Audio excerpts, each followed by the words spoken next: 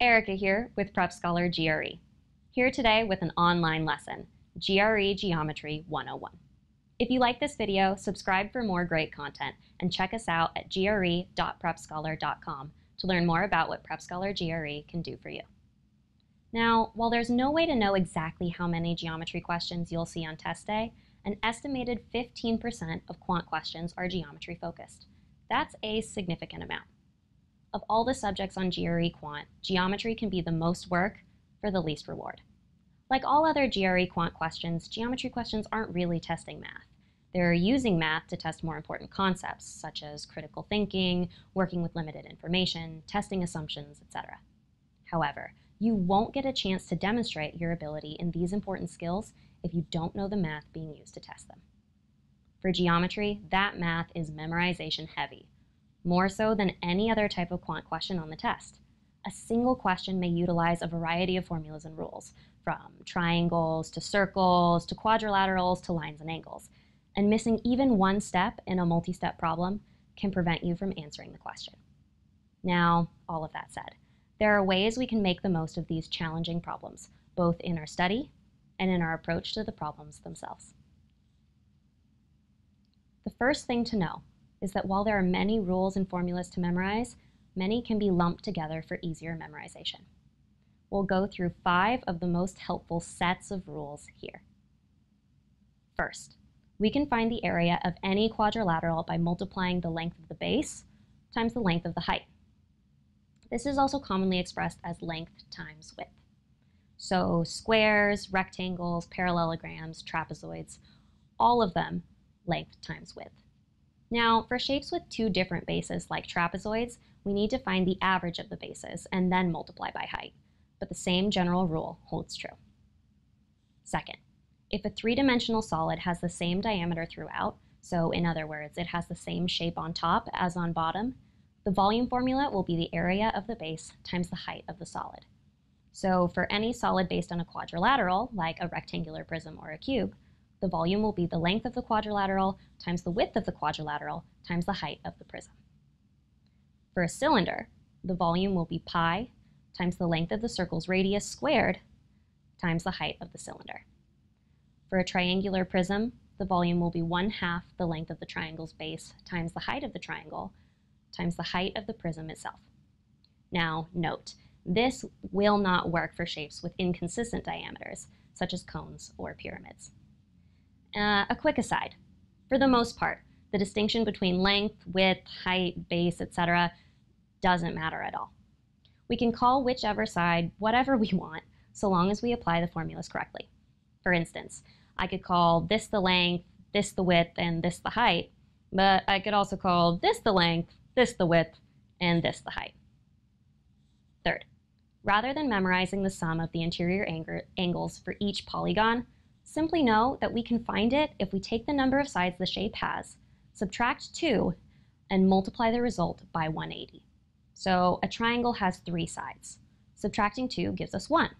Multiplying by 180 gives us a total of 180 degrees for the sum of a triangle's interior angles. For a quadrilateral, we have 4 sides.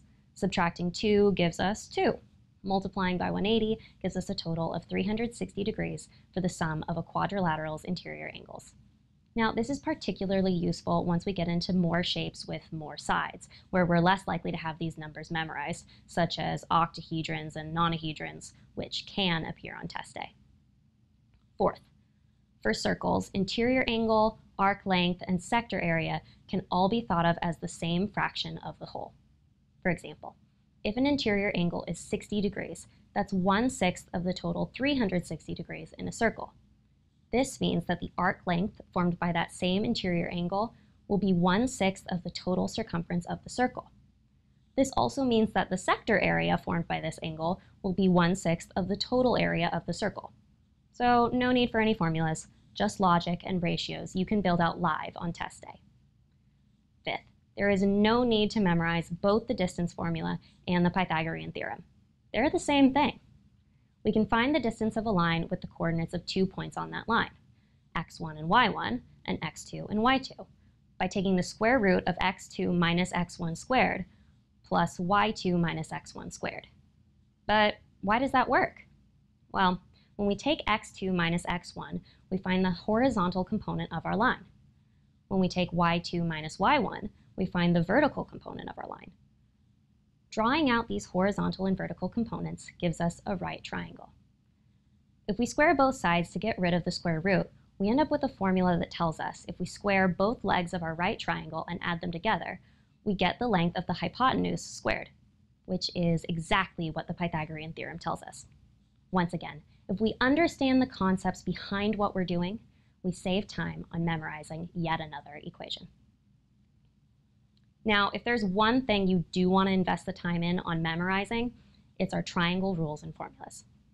Triangles are the most commonly tested shape on the GRE, so it's worthwhile to be really comfortable with them.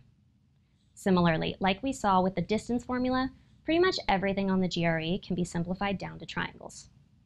Have a diagonal line? Turn it into a right triangle. Don't remember the formula for a parallelogram or trapezoid?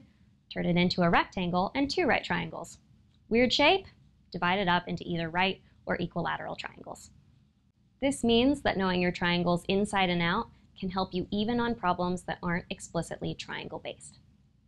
Which leads us to how we can most effectively solve these problems. On most geometry problems, we aren't going to look at the problem and go, oh, I totally know how to solve this. First I do A, then B, then C, then D, then divide by E, and that's my answer. No, for the most part, we're not going to know how exactly to solve until we're pretty close to the answer. This means that we need to be smart about how we approach the question. Now, a couple of tips on how to do this. First, write or draw what you know. If you get a diagram, draw it on your own paper.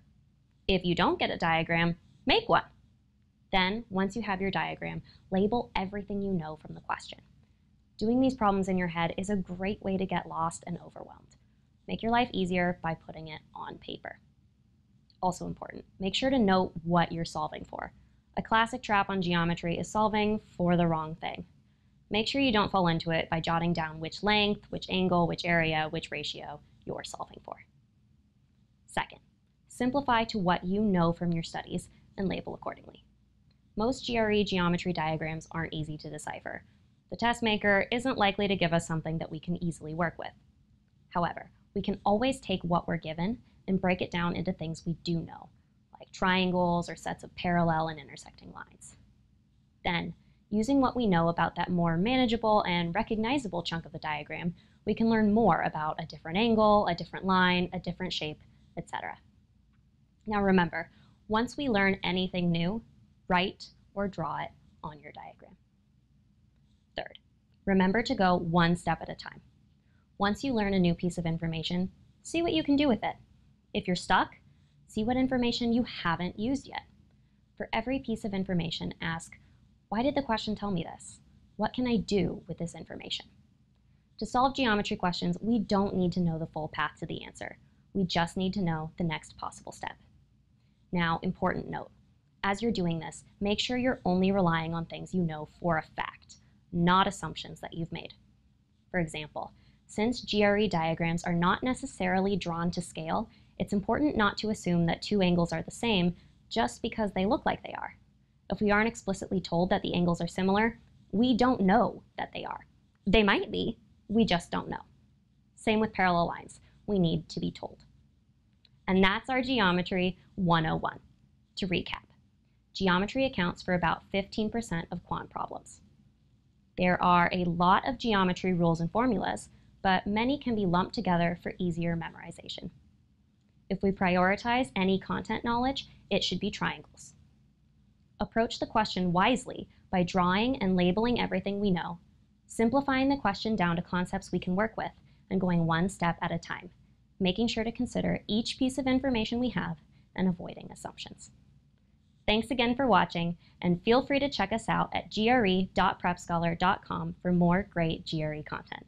See you next time.